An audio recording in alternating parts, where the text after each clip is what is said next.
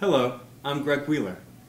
The Patterns of Thinking method allow your students to learn content knowledge and thinking skills in parallel. The Patterns of Thinking, or DSRP, can be used with any student in any subject area at any grade level. You can teach your students to recognize relationships, R, by using guiding questions. Is this idea related to that idea? How? Can you think about this idea as a relationship between two other ideas? Relationships, the interaction between cause and effect, is a universal pattern of thinking. ThinkBlocks are a great way to model relationships. Students can use their magnetic feature to connect and relate any two ideas.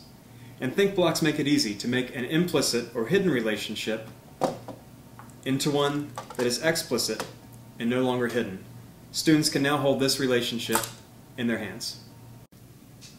Let's say that your class is studying how plants grow. How is temperature related to plant growth? Students may respond and say things like, warm temperatures help plants grow. In higher grades, students could examine this same structure and look for a more nuanced relationship between temperature and plant growth. Older students may say that help is just one of the many parts of this relationship between temperature and plant growth. Or you could ask students to use one idea as a relationship between two others. For example, can you think about a novel as the relationship between two other ideas? Students might say that a novel relates a writer and their audience. Or they may say that a novel is the relationship among members of a literature circle. With ThinkBlocks, students learn to think very deeply about these relationships. Unlike traditional mind maps, when students write two ideas and connect it with a line, here we can really see their thinking. The Patterns of Thinking and ThinkBlocks treat the line no different than these circles.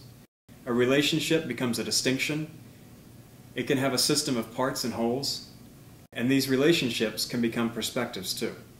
Over time, students learn to look for relationships that connect the many subjects they study in school, to critically examine relationships, to become less prone to media manipulations of relationships, and to think scientifically about how variables relate. With the Patterns of Thinking method, your students learn about relationships, the cause-effect structure universal to all ideas. The magnetic feature of ThinkBlocks reminds them that all ideas can be related and to make those relationships explicit, offering them a tactile way to learn about relationships.